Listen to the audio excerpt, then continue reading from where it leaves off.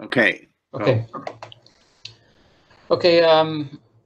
Good morning, everyone, or good afternoon, good evening, wherever you are.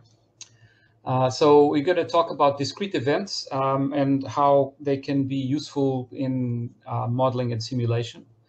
I'm going to do this with Jon Moraru, although I think I have more slides than Jon, so I'll try to get on through them quickly. This is both applicable to COPASI and VCell, as you will see in a moment. So what are discrete events? Discrete events are actions that happen at a specific certain instant in time and that may change the model or may not, as we will see in a moment.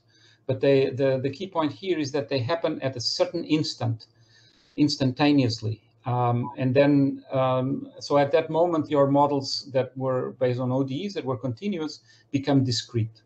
And there is going to be some discontinuity in various cases.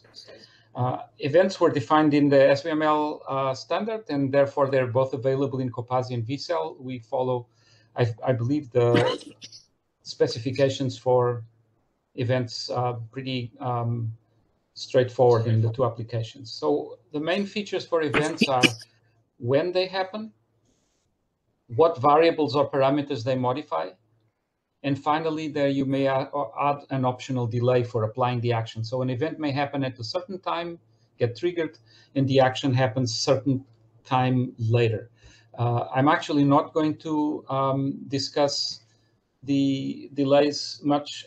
We can talk about it at the end if needed, but I'm going to actually not talk much about delays. I don't think they're very much used, actually. So in COPASI, this is how you would define an event. An event has a name, it's just an identifier. It has a section that says when to apply the event. We will talk about this exactly later on. Then what is the items that are changed? In this case, it's just one item in your model, and then the new value that it should have. And in this particular case, this event just says that at time 500, we set the MAP kinase PP concentration to 200. We're going to later on talk about exactly how you go from that to this. Then in virtual cell, you can do the same thing. So this is actually the exactly same event for the same model. In virtual cell, it so happens there is in the protocols of the application. So you have to have an application, and in the protocols, you have events. So this is the same thing. Event name is here, when to apply it, what is changed, and the new value. Now, when you do the simulation, this is in this particular event, the one that I just showed as an example here, this is what happens. This is the time 500 that I mentioned, and the event happens exactly here. So you see a discontinuity in the dynamics, but then after the event, the ODs continue from that point.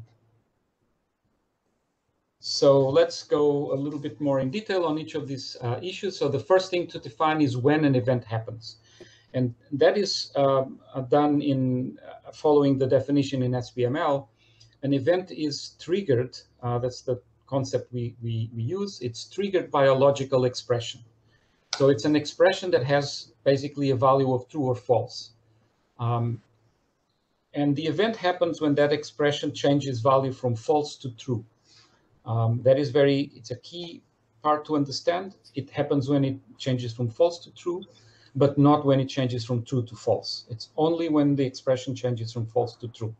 So for example, some examples of triggers, we have this one, time larger than 400. So when your simulation starts, time is equal to 0. So that's actually false, right? 0 is not larger than 400. And it continues being false until time exactly matches 400. And then an infinitesimal amount later, which in floating point means it's exactly at 400, that expression goes from false to true. And at 400.0001, it was true, and it continues to be true. So it's only triggered exactly at this time 400.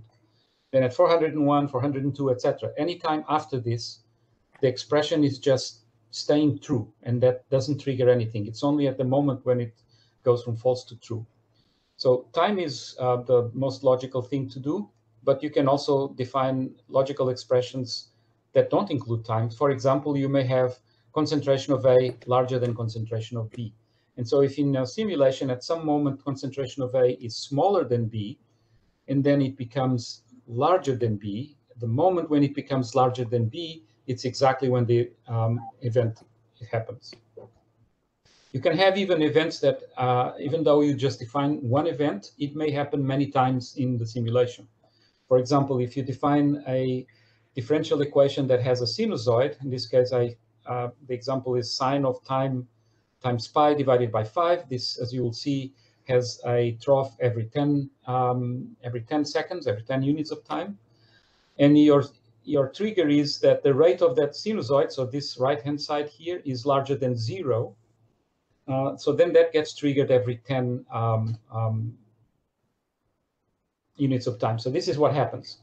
That sinusoid starts here at 0, and it's the rate is larger than 0. So actually starts as true. But remember, it didn't change from false to true. It was true already. So there's no event happening here. And then at this moment, it becomes false because now the rate is lower, right? It's coming down. And then at the bottom, right there where the arrow says, it's when it goes from false to true. So that's when the event happens. And it happens again at 20, and it happens again at 30 and 40, etc. So you could see already you could use something like this to have repeated events if you want. You'll just have to change a little bit the parameters here to have a different times. So that's the when that is triggering the event. So now let's look at what is changed, the targets, the things that can change in the model. So an event can have one or several targets. It is not limited to one. We will see some examples where there's many targets. And these targets are either parameters or variables of the model. So they could be, for example, in Copasi mode, they could be concentrations of species. They could be global quantities. They could be kinetic rates, rate constants, etc. And if you change parameters, that means that your model changes, right? So if you change a rate constant, that means that your model became different at that moment. If you change a variable, then you're just changing the state of the model. The model itself is the same, but the state of the model changed. And then you will see that we can also have quantities that don't affect the model. They basically are created just to store values that you want to remember. So I like to call those probes.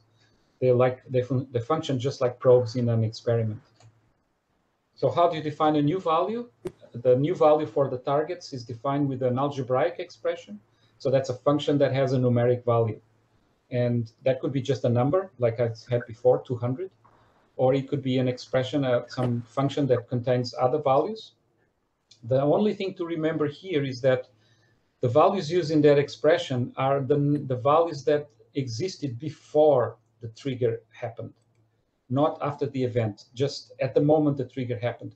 Even if those entities also are changed by the event, the value that they use is always the value that they had just before the event happened. That is also a key thing. You'll see sometimes people get confused by this, but you'll see an example. So now I'm going to show some examples so that we can see what can be done. So the most simple thing is, as I mentioned, which was my very beginning of this, is at a certain point in time, we want to do a perturbation in the model. And so this is like a time-dependent perturbation. For example, I want to add an aliquot of an inhibitor at a certain point in time. So change the concentration of an inhibitor, or change the rate of entry of a substrate. In this case, it would be a change in the perturbation of the model itself. So I have an example here that I'm going to show you in Copasi. That is a model that I showed, that I actually published in a paper a long time ago. It's a simple signaling cascade. You have first kinase that has an inactive form and an active form. You have a second kinase that has an inactive and an active form, and that last is an enzyme itself that has an inactive form and an active form. When it's active, it catalyzes this reaction of a metabolic pathway. So when you apply the signal activates the transformation into active and inhibits the transformation into inactive. So when you add signal, you will have more active enzyme and you will have higher flux of this reaction. And what we're going to do here is we're going to create an event that at a certain moment in time will change the value of signal. So in this model, we start with, so your signal initial concentration is actually 0. So we have no signal at all in the beginning. And we created an event that says at time 20, so time larger than 20, which means it's false before 20 and it's true after 20. we change the value of signal, and we have it to take the value of 1. So in this case, we are just setting this algebraic expression is just the number 1. So if I run this simulation now, you will see that that's exactly what happens. So when I run this time course, and let me first show you the concentrations, and the first kinase, the inactive form exactly at time 20, as you see, went from some value to a lower value. And the active form of that went from one value to another value. In fact, they went from minimum to maximum right away. Then the second kinase a little bit later changes because the first one did change. So it also, the inactive form goes down and the active form goes down. And finally, the enzyme also changes. It's further down the chain. So you see, it's a little bit later that the change happens than the others. And that's because of the kinetics of the model. And finally, your intermediate also changes. So if you look at the fluxes of the reactions, and in this case, I just want to look at the flux towards P1, that flux was low or 0, and at a certain moment it increases. And of course it caused, because there is a competition for M, the flux to P2 consequently also decreased. So this is a simple example where you just decided at a certain time you make a change. Then in some cases, the events can also be part of the model. So what I'm going to show in this one, this is actually a famous model from Chen et al., from the Tyson and Novak groups, where they have a model of yeast cell cycle. This is in biomodels, it's number 56. I'm actually going to, I have the file already, so I'm going to just load it in Copasi, import it. It's here, SPML. And this is a rather complicated model, has 94 reactions, 54 species, 164 global quantities, but it has 4 events. And I'm showing in Copasi here the events. And what are the events? The events are the checkpoints that exist in the cell cycle and the cell division itself. So let's look at the cell division event. That event is triggered by one particular protein, CLIP2, becoming smaller than a certain value. KZ is actually a constant if we look in the global quantities. And it so happens that KZ has the value 0.3. So the expression there says that particle minus KZ smaller than 0. So that's the same as saying that CLIP2 smaller than KZ. And at that moment, 4 things get changed. One of them is the mass. So they do multiply the mass by a factor f, which is a number smaller than 1. So the mass will decrease. LTE is set to a constant. LTEL is also a parameter that is defined here, and it's an actual parameter, and it has a value 0.1. And the other thing is that bud and spin, these 2 variables get set to 0.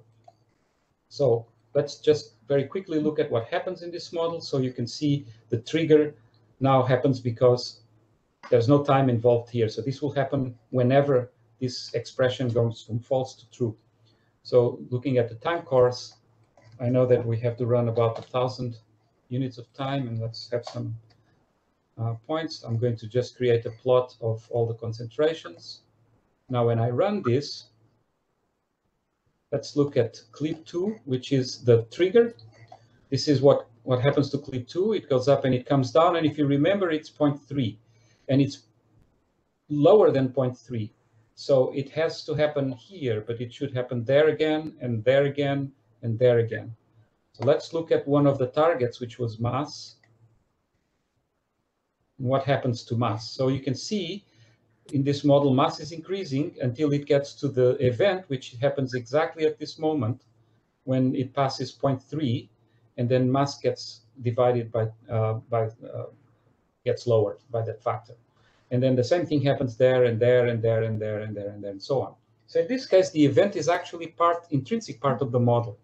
It's something that happens every time, and this is one of the things that causes the cell division. So in this case, it's a model that has an intrinsic event. So another example, which is similar to this, is find the time when a variable exceeds a threshold. So I'm going to, or another example, measure the period of an oscillation, or even better, measure the amplitude of an oscillation. So I'm going to actually skip to this one to measure the period of an oscillation. In fact, I'll have an example that measures both the period and the amplitude of an oscillation. So I'm going to load this model. It's a model you've seen before. It's the map kinase model of Kolodenko. Again, it has a time course. And in the time course, if we run this, it also oscillates the model. You see the variables are oscillating, all of them. And what we do, and what we want to do, find out, is the period of this oscillation of map KPP, but also the amplitude. How high is this movement? So we define, for that, we have to define a few things. We have to define some global quantities, because we're going to need to store values for various things. So we need to find what is the last time of an oscillation, because the period is this distance between one peak and the other. So when I hit one peak, I need to subtract from the current time the time of the previous peak. So I have to remember when is the time for the last peak, and that's going to be stored in this variable. I need to have another variable that stores the period, because that's what I want to measure. I need to measure the amplitude. So for the amplitude, I need to find out when there is a minimum and a maximum, and I need to store the size of the minimum and the size of the maximum so that the amplitude can be the difference between the two. So how do I do this? I do this with two events. One event is to find the peak, and the other event is to find the trough. So a peak is this point, the highest point, and the trough is the lowest point. So let's look at what the peak does. So the peak is very simple, is we look at the rate of map KK, and that rate needs to become smaller than 0. And that happens, it's here, it's positive, it's larger than 0, and at this moment it becomes smaller than 0, because now it's decreasing, right? So this event is going to detect all of the peaks. And what does that event do? Well, the first thing it does is that it stores the current value of time in that parameter I called last time. This is going to be useful for the next event, not for this current one. But then it measures the period as being the current time minus the last time. Remember, this event happened just now. Last time still has the value that it had before the event. I set it here, but this is all arbitrary. This is not the order in which these things happen. They happen simultaneously. And when I use last time, it's the same last time that I had before, not the one that I just set. So that's the period, is the current time minus the last time. I also need to store the value for the high. The high is the value that map kinase has in the peak. So I'm storing it here. And the amplitude that I measured in this peak is the value from the lowest. It's my current value, which is high, minus the last low value that I measured. And we'll see in a moment how we measured the low. But that's what amplitude will be here at this peak. Then I go to the trough event. That happens exactly the opposite. You saw it here, the sign just changes. It's exactly the point where this goes from being negative to positive. And then at this trough, I only need to change two things. The first one is that I need to measure the amplitude. And the amplitude is the last high value, which is stored in the events that have peaks. So it's the last high value minus the current, because the current is at the bottom. So it's that minus this. And I also now just need to store the value that we are at here as the last low, so that in the next iteration, this value can be remembered and used for the peak amplitude. So that's it. That's the events explained. So now let's just run this and show you what happens to the amplitude and period that we are going to measure. So now I'm going to run the time course, and I have two more windows. And now I have a window So this is still my simulation. As you can see, there was no changes in the simulation. It happens just because these variables that I'm now storing, they don't affect the model. So the model is running perfectly well. So I just have these probes.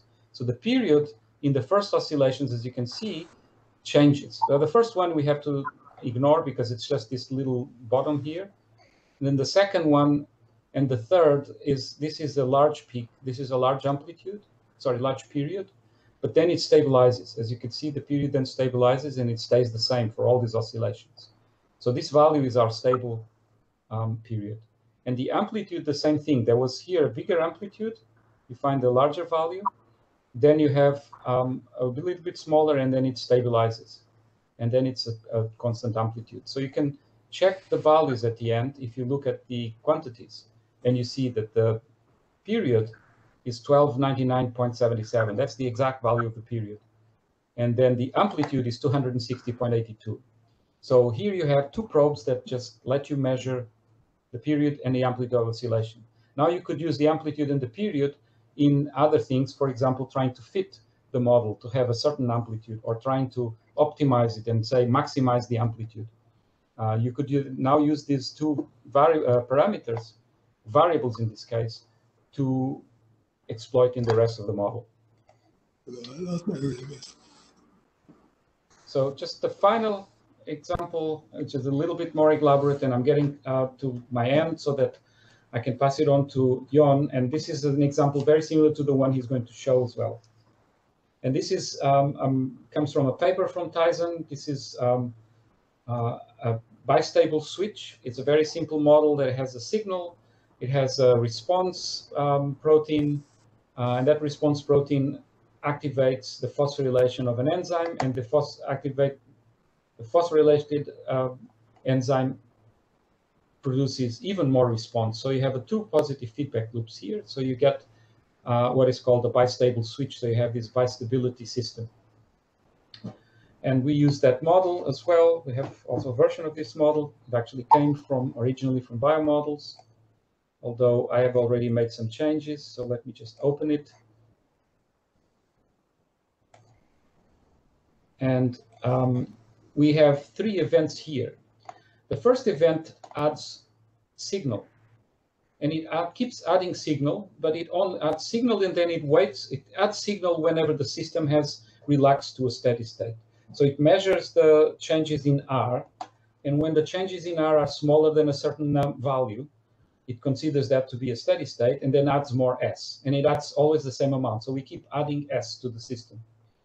And at some point, when we get S to be equal to 1, we want to start decreasing S. So there's another event that changes the sign of the increment whenever S reaches 1.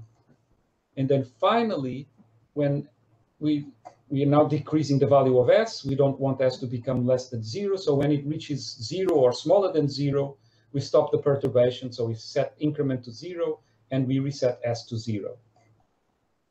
Okay, so here are the three events. First one looks at the rate. And in fact, I'm looking at the absolute value of the rate. So it doesn't matter if it's going up or down. That absolute value needs to be less than 10 to the minus 6. And that means my system is in what I consider a steady state for R. And in that case, I increase, whenever that happens, I increase S by this increment. S inc is a global quantity and it's fixed. I have set it to 0.05. So that's all that happens. When this event happens, my model increases S. So if I run a time course for about 300, you will see what happens. So if I show just S, S is increasing from 0 to 0.5, then to 0.1, then to 1.5, and etc. And that happens when R stabilizes. So here it increased, R went up, and it's stabilizing. And finally, when it stabilizes, we apply again the increment. And then now we wait until this stabilizes. We add another increment. And you go like this all the way up to 1. So let me show a larger interval that already goes above 1. So here you see You are increasing the signal, increasing the signal, increasing the signal, and the response is increasing little bits. Then at this moment, we increase a little increase in the signal, caused a large increase in the response. And this is where we have the discontinuity, the bifurcation. We jumped into the other branch. So now we keep continuing increasing signal. The response continues going up, and until we reach 1. And now once we reach 1 for the signal, we're going to start decreasing the signal, and the response is also coming down. So let's go and look at this all the way. And this is what happens in the model when we go all the way to 4,000, is that now we increase the signal, then the signal starts decreasing, right? The signal starts decreasing until it hits 0. That's my third event. When it reaches 0, event number 3 says, oh, if f just became smaller than 0, I make the increment become 0, and I also make s become 0. So s is going to stay 0, no longer will change, because we will add 0 to it. So that's what happened here. The signal went back to 0, which was where it was in the beginning. But you can see your response never went back to 0. And this is exactly what this model does. It has hysteresis. So once you go above a certain limit, when you come back, you no longer go to the original state. So this system has some memory. At this moment, it remembers that it has gone over this threshold before, and so it stays over at this value. It doesn't come down from there. So I'm going to end this part. I'm going to pass to Jon. And so I'm going to stop sharing my screen and let Jon move on.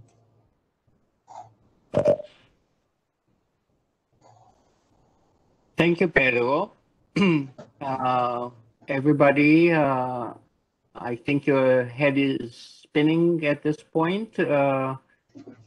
Pedro really went fast over a lot of different concepts here. I'll try to relax a little bit and go a little bit slower with showing examples of the same concepts using V-cell and showing some of the software-specific quirks that how you would implement events and the same things in V-cell. So let me get started here by sharing.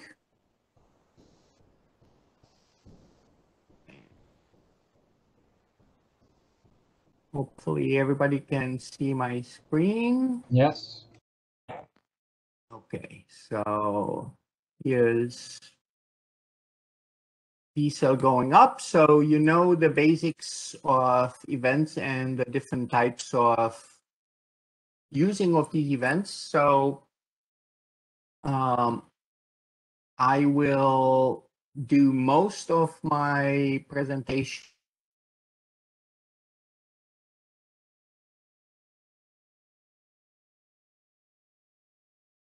Jan, we just lost your voice. It's bandwidth again.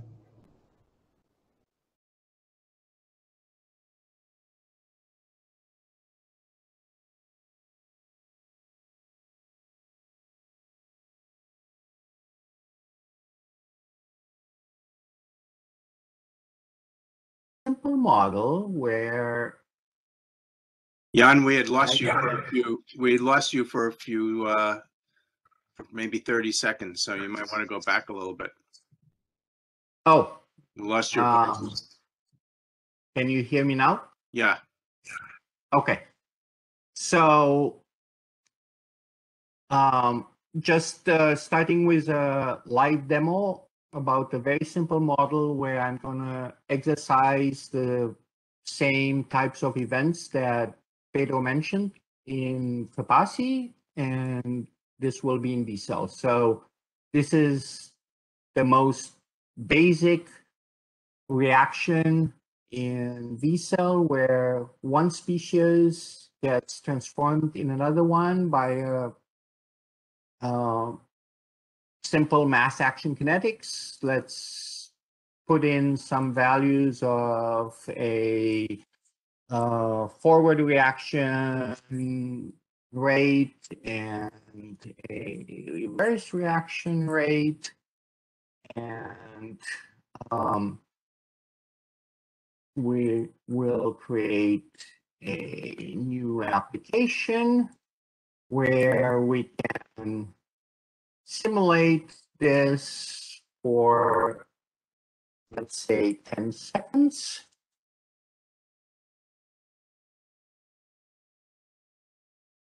And we'll have an initial condition where everything is, and do this like this. So if we run this simple reaction, you will see that the species S0 equilibrated with species S1, given the forward and backward reaction rates that I put in some arbitrary numbers there, right? Now, one thing that may have been shown in the various presentations before, but maybe not. And in case not, it's something that's useful. You can create various functions, quote unquote, observables that are arbitrary expressions of the variables in your models. This is not related to events, but it's something that's very useful anyway. So I wanted to show this. So in this case, let's say S total would be S0 plus S1. So if you define an observable like this, you will see that it is available to be plotted. And as expected, the total amount of the two species that just equilibrate between themselves is constant.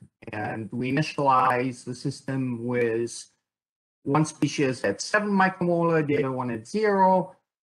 They have a mass action conversion reaction. They equilibrate quickly, but the total amount remains constant. Okay.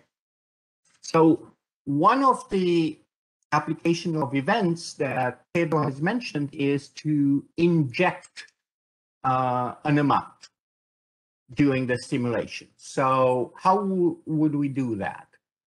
In vCell, in the application, you would have protocols where you have a tab that's called events, and we can create a new event, say at 2 seconds is when it happens. So you have the trigger that determines when the event happens. In this case, it's a very simple trigger, a fixed time point. And then you would add the action. What do you want? So let's say S0 at this point, we want to modify it and say it's going to be S0 plus 5. So we are injecting 5 more micromolar of the species. And if we rerun the simulation now,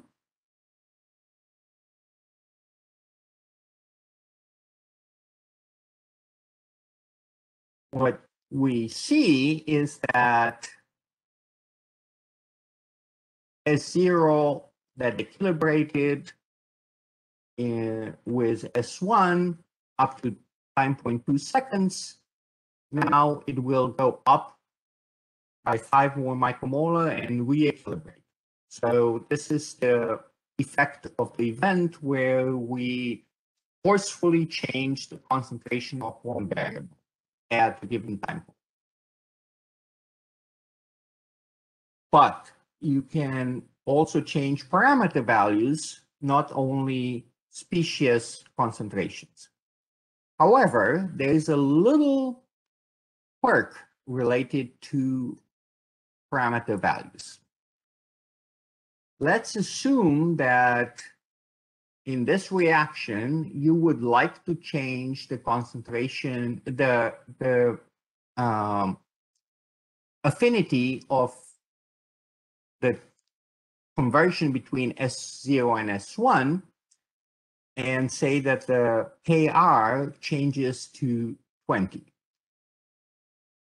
However, if you look at the event, let's say we want to create another event that at time point 5, we're going to change the parameter value of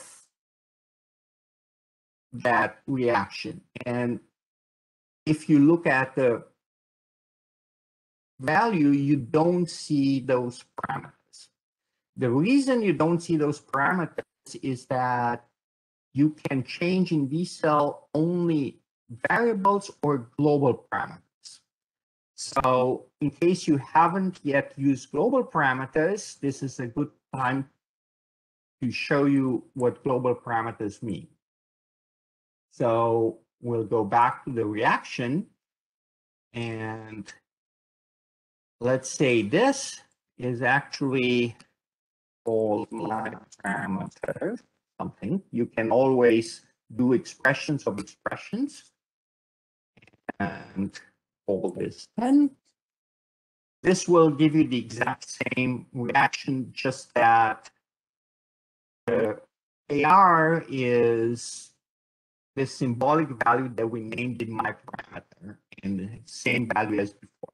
However, if you have a user-defined parameter, you can call this a global parameter, which makes it available to be seen in global parameters here, and is available throughout the entire model, not only inside the reaction. So in a mass action reaction with predefined parameters of forward rate and reverse rate, those are local to the actual reaction.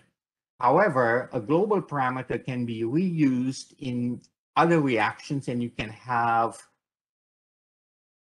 coordinated changes throughout the model in multiple reactions.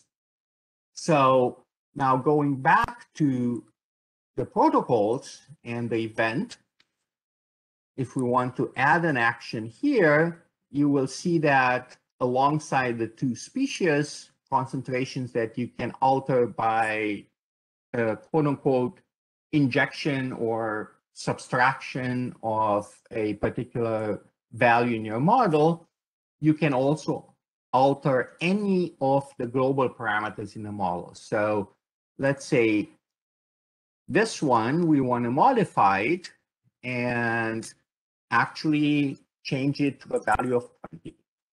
So if we now rerun the simulation, what you will see is that we had the first event that triggered at 2 seconds where we injected more of S0. So let's plot those values. And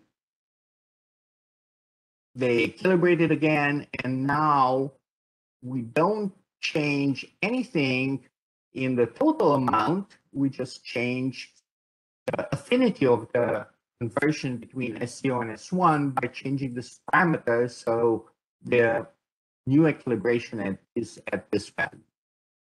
So all the classes that Pedro had mentioned of using events to change parameter values, change values of different species concentrations, or of observables where you can, the probes, quote unquote, that Pedro mentioned, you can use those, but the only restriction is that you have to have probes or parameters as global parameters in VCell in order to do that.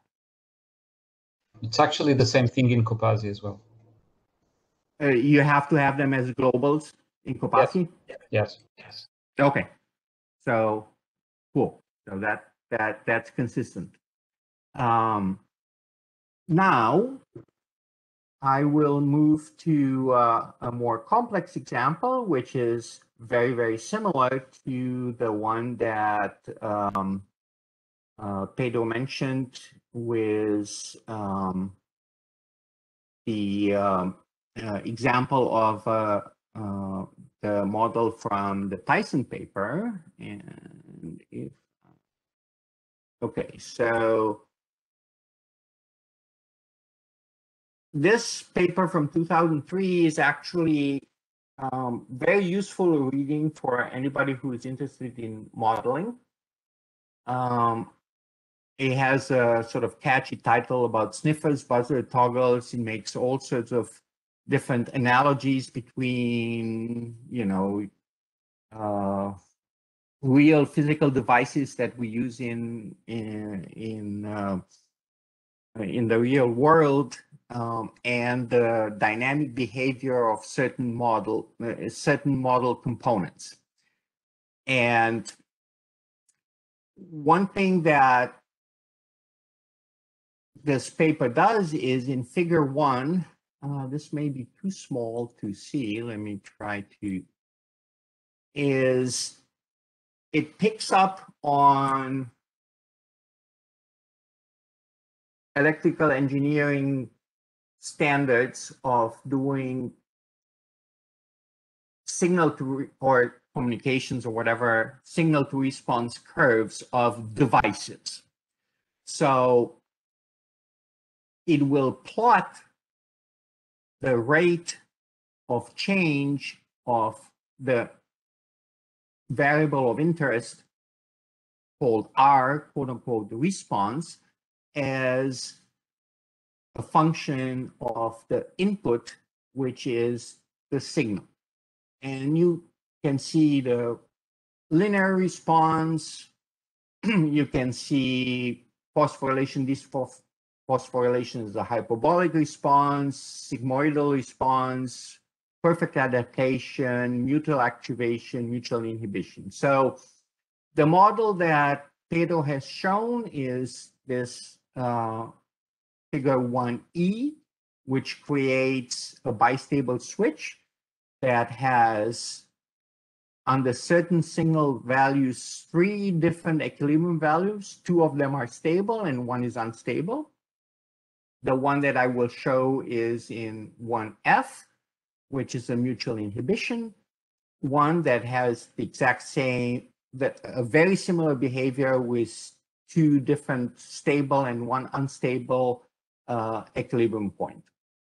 And in order to explore that, I will use events in order to increase the signal slowly to reach the upper level and then decrease to reach the lower level. So this particular model, we find it's really useful to understand both bifurcation diagrams and hysteresis, and it is actually a model that Michael and I are using in our introductory course for graduate students in systems biology as a home assignment, where a bistable switch, according to that paper, has to be implemented in either Copasi or VCell by students, and we give them the right parameter values in order to observe the desired behavior. So I will actually show you one of these models implemented by one of our students this fall, which you already know by now that you have the sharing in the database, and hopefully I have too many things shared. So in the sharing, you can actually search for models for a particular time range. I will only search models shared with me for the last year. And now we have a more reasonable number of models. Let's see. This one. Okay. So this is the reaction diagram that corresponds to that cartoon from figure 1F in the Tyson paper, where a signal is stimulating the production of a molecule, which then simulates the conversion between a phosphorylated and dephosphorylated state of another enzyme, and it has a mutual inhibition circle coming back. So here are two applications where the first assignment was to create a parameter scan to use different values of the stimulus and see at what level the steady state is being achieved. And if we look at the results, you will see the stimulus, when stimulus is 0, everything is 0, obviously, but we can plot this. Oops. Sorry. For different. You can look at them individually for different values, but you can choose to plot them all in the parameter scan. And now you will see that there's a calibration of the system for different values of S that are initially increase slowly with the value of S and then suddenly go to a much higher value, which is this toggle switch behavior. Now, in order to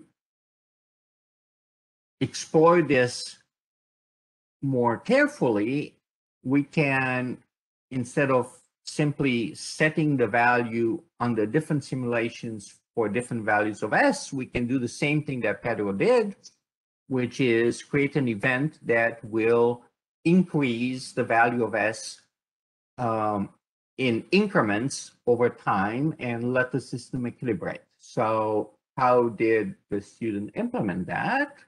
It's in this other application called trigger. So if we look at protocols, try to make this a little bit more reasonable here. Sorry about that.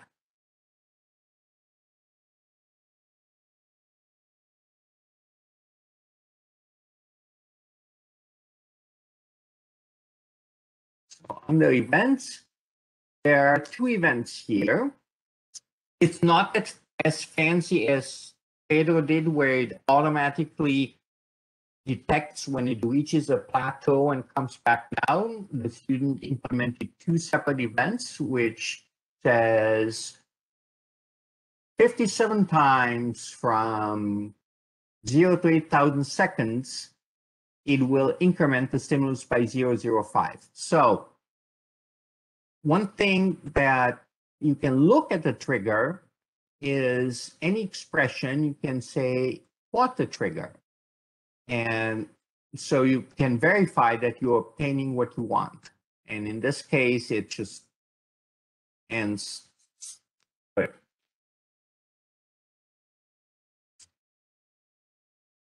So as you can see, for the 8,000 seconds that the student chose to increase the value, it triggers 57 times, and it shows you the value from 0, false, to 1, true. So every time the trigger changes from 0 to 1, it actually triggers the event. So, and then the second one is after 8,000 seconds, for the next 8,000 seconds, the stimulus is decremented by 0.005. And if we look at the results of that simulation,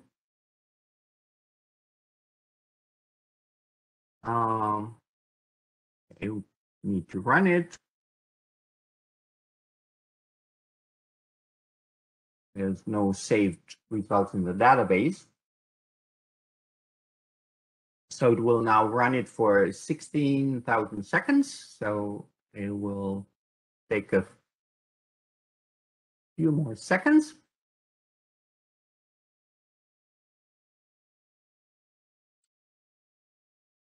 Jan, we're running pretty much overtime. So if you can. I know. This will be the end of it. Okay.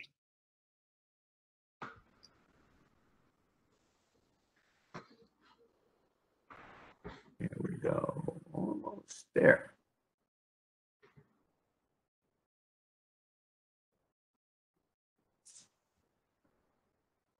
So initially, S0 increases slowly. Well, the EP value increases slowly and then goes up abruptly. And if we look at the actual R value, this is the plot similar to the one Pedro has shown, that the actual response molecule will equilibrate slowly up to a point when there's a sudden switch to a different type of equilibrium. Now, one thing that you can do in VCell is to not plot against time. You can plot one variable against the other.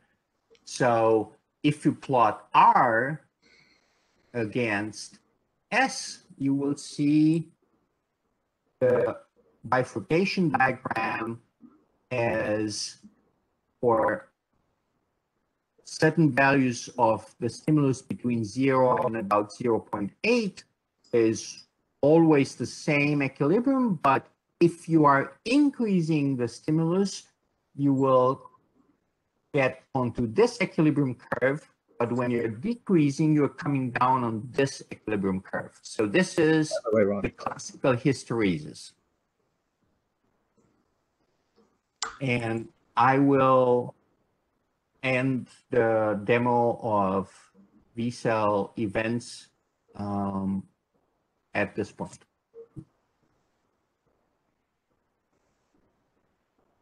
Okay, just a quick comment. There's also a couple of other tabs under protocols that obviously we won't have time to talk about, but you can do electrical events or assignment rules or other kinds of sort of experimental manipulations of your model, as well as the kinds of events that you just heard about now. So I'm going to stop this recording and just one more comment from this result was different than Kopasi's because Kopasi did not jump back. It stayed on the high branch even when the signal was 0. They're different models. There's okay, different. Okay. This one, mine was the positive, double positive feedback, and his is a double negative. Okay, got it. I have a question. okay. Actually, Kopasi came back down on a different equilibrium also. just Pedro didn't show it in the R versus S. He showed just the time dependence. If you look at the equilibration on Pedro's slide, it was on a different equilibrium. Okay, we really have to move Okay. forward if we're going to have time for the discussion session and not eat too much into the project session. So is that okay, Michael? I know you have a burning question. Is it really short? Just in the future, someone has to talk about events at spatial models, because that's what Jan's going to talk about next, right? okay. Right, and actually, I was talking to Pedro about this, and we realized we're going to run late. But given that the background of the events and the previous presentation by Mia and Jasraj showed a lot of the Boolean use of Boolean expression in spatial simulation. There is really not that much to talk about in the spatial discontinuities. So I should be done in about 5 minutes with this part. So should I leave the recording on and just have one long thing that we can name appropriately? I'll just leave the recording on then, okay? Go. Okay.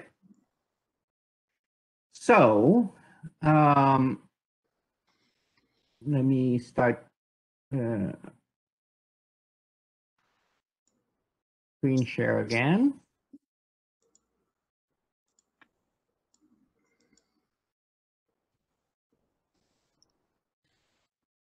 And I will bring in a different model.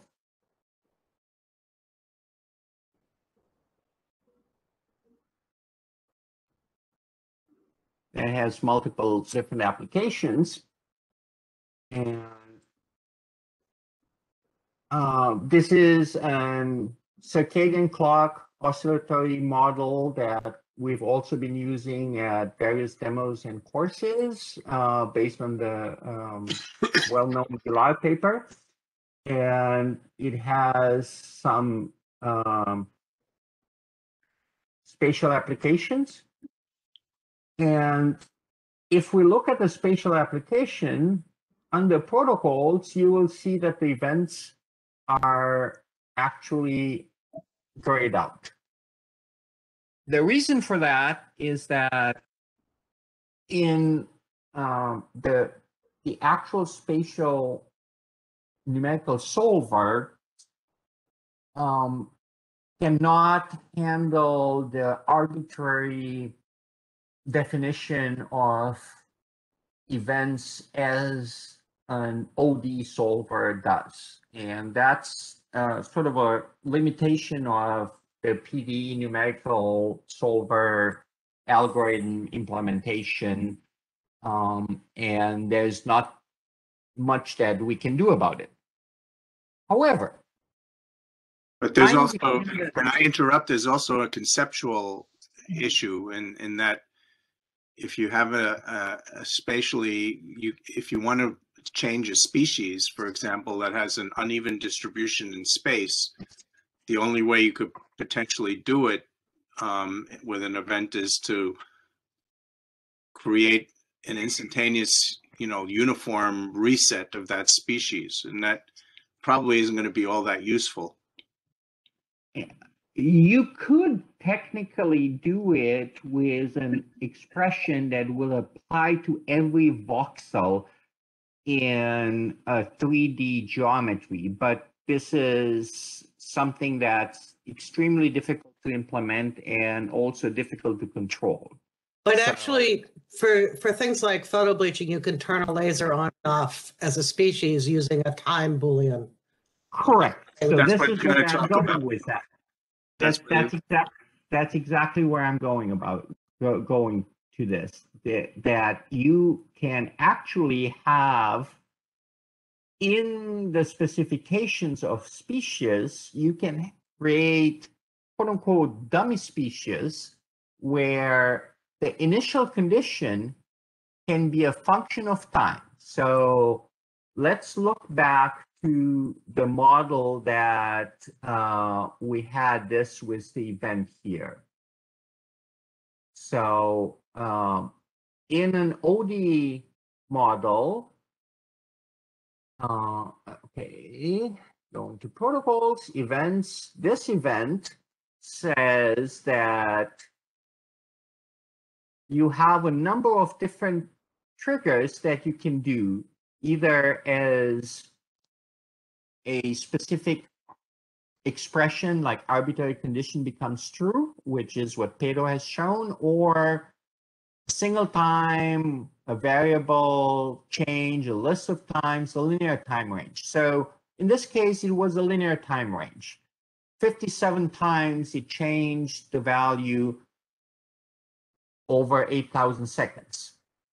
Now, if we look at the plot trigger part that I had shown, where you can check yourself over whatever that amount of time was there to obtain the desired behavior, you also have a time function here, which is a horribly long Boolean, but it is pre-calculated for you, and you can copy that and use that in a spatial function.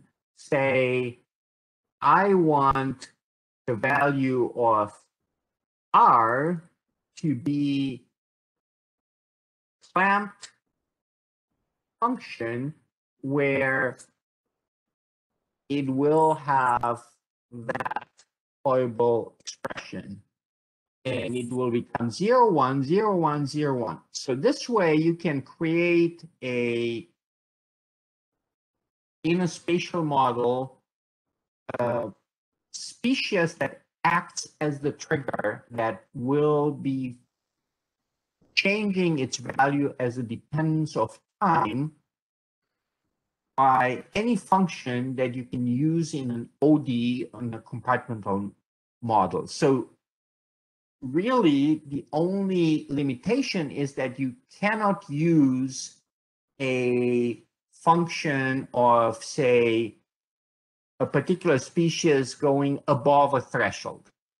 And the reason why you cannot do that is, as Les pointed out, you know, in a spatial model, a species concentration is often not uniform. So it may be above the threshold in one area of the cell and below the threshold in another area of the cell. In a well-mixed OD type model, you only have one value for a species concentration. In a spatial model, you have essentially an infinite value of concentrations. But time-dependent triggers, you can implement them this way by creating time-dependent functions. So any type of artificial stimulation, of injecting things, of changing parameter values can be done by creating a species that is set to clamp and has its initial condition an arbitrary function of time that's a Boolean that can be 0 or 1. And then you multiply it with whatever you want. And that's the same way in which you can localize the initial distribution of species or the different diffusion values of species in a spatial application, which has been shown yesterday by Mia and Jasraj. So I think that's all we need to talk about on the spatial discontinuities. And of course, if anybody has questions, we can go in more details. I'm not sure if it just came across, but you can define a spatial discontinuity. An actual, what you showed was a time change of a species, but you can actually define a spatial region for the initial value of a species or the clamped value of a species as well. Right. That's what What just right. Yeah. What just right. Of Mia and Jasra. So you can use in the initial conditions, clamped condition, or in diffusion, an expression that is a function of 4 predefined symbols: X, Y, Z, and T.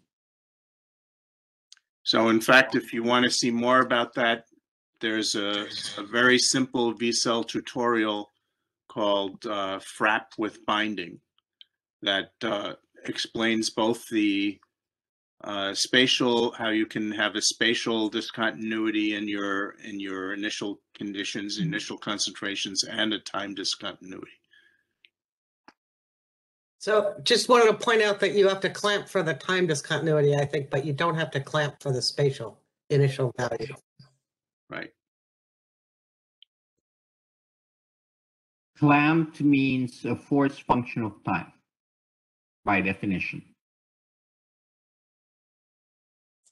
But you guys had been talking about having clamped species, and that's true for time, but that's not true for initial conditions. They don't have to be clamped in that case. I just wanted to make sure that was clear to everybody. Okay, so any questions on this? If not, I'll stop and start the recording again so we have a clean break before we go to the issue of command line interfaces and scripting and all that stuff. Any other questions? Okay, I'm going to stop the recording and restart it.